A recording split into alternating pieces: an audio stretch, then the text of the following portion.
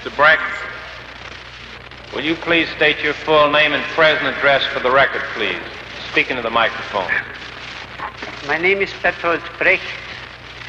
I'm living at 34 West 73rd Street, New York.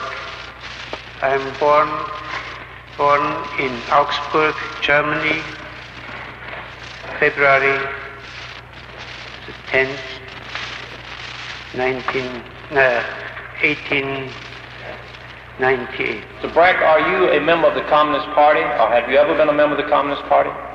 May I read my statement? I'll answer this question. May I read my statement? Would you submit your statement to the chairman? Mr. Brecht, the committee is carefully going over this statement. It's a very interesting story of German life, but it's not at all pertinent to this inquiry. Therefore, we do not care to have you read the statement. Now, I'll repeat the original question. Have you ever been a member of the Communist Party of any country? Mr. Chairman, I have heard my colleagues and they considered this question not as proper, but I am a guest in this country and do not want to enter in any legal arguments, so I will answer your question fully as well I can. I was not a member, or am not a member of any Communist Party. Your answer is then that you have never been a member of the Communist Party. That is correct. You were not a member of the Communist Party for Germany? No, I was not.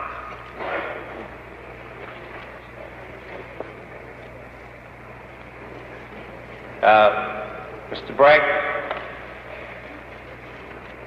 is it true that you have written a number of very revolutionary poems, plays, and other writings?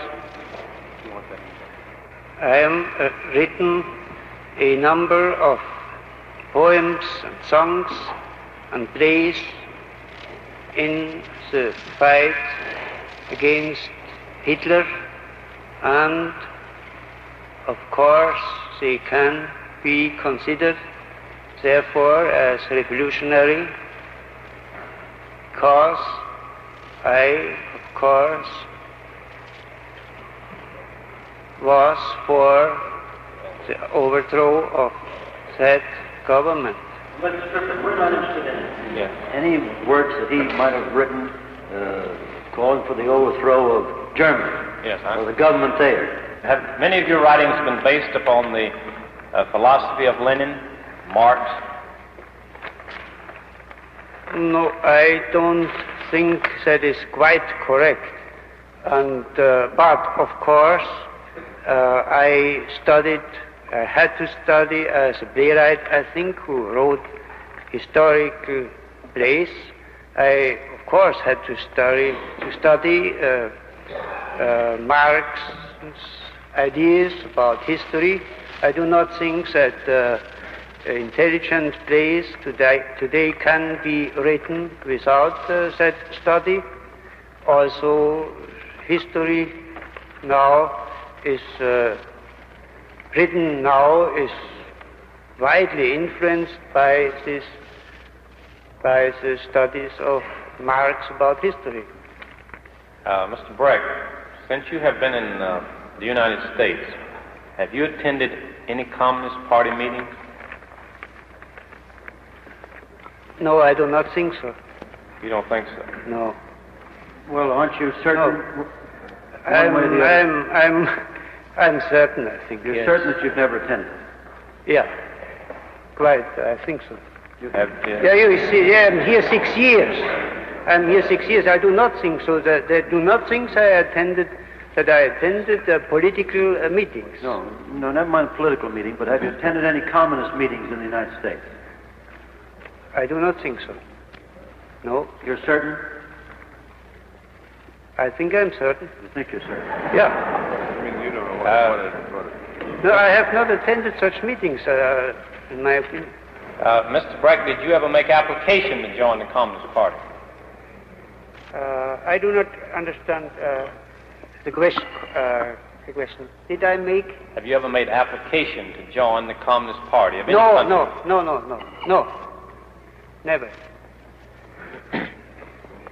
Mr. Chairman, we have... I was an independent writer, and I wanted to be an independent writer, and I pointed that out. And also, theoretically, I think it was the best for me not to join any party whatever.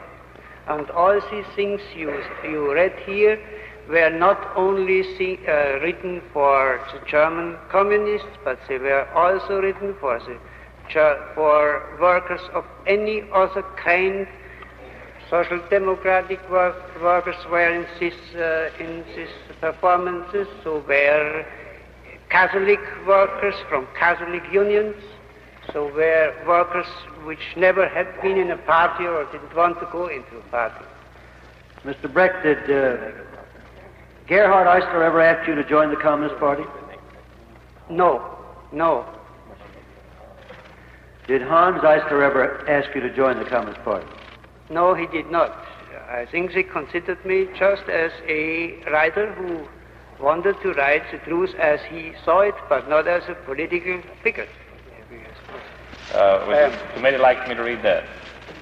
Yes, without objection, so it is. Forward, we've not forgotten our strength in the fights we have won. No matter what may threaten, forward not forgotten. How strong we are as one. Only these our hands now aching built the roads, the walls, the towers. All the world is of our making. What of it can we call ours?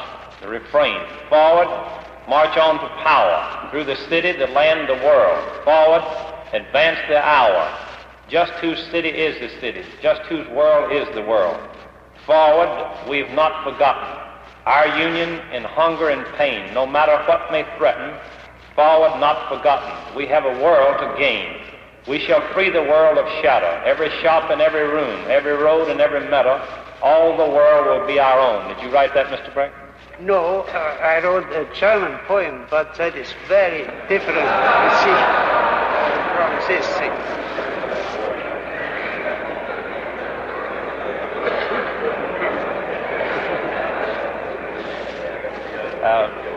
That's all the questions I have, Mr. Chairman. Thank you very much, Mr. Brecht.